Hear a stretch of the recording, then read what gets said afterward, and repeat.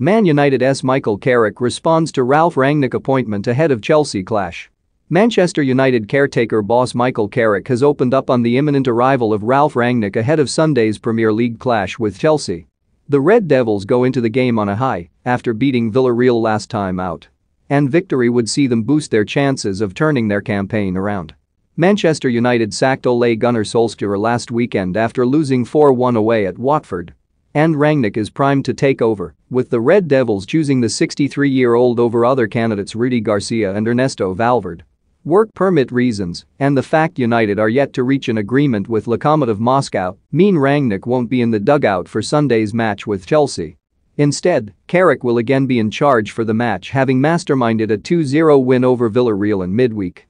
And, speaking ahead of the match at Stamford Bridge, the retired midfielder opened up on Rangnick's imminent appointment. Think you know sport?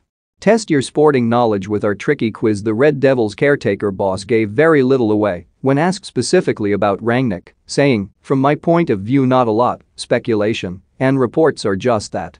My head is just on the game. There's a lot of different styles, and there's a good group of players here. Whoever comes in and whatever is implemented, I'm sure they can adapt. There's some really good talent within the squad, sure they'll look forward to what's ahead."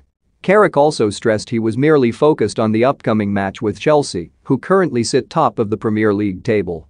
Don't miss Zidane conflicted over Man United job. Man United staff conflicted over Ronaldo and Fernandes. Messi hits back at Barcelona over playing for free. My pure focus is on preparing the team as best as I can, added the 5-time Premier League title winner. It's a huge responsibility that I have at the moment and I've given it everything. Anything after Sunday is not in my thoughts at the moment. United beat Villarreal 2-0 last time out under Carrick.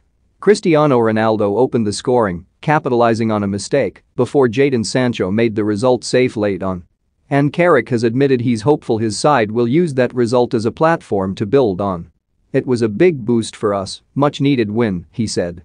"Mainly for the players to have that feeling again and get the confidence back that we lost.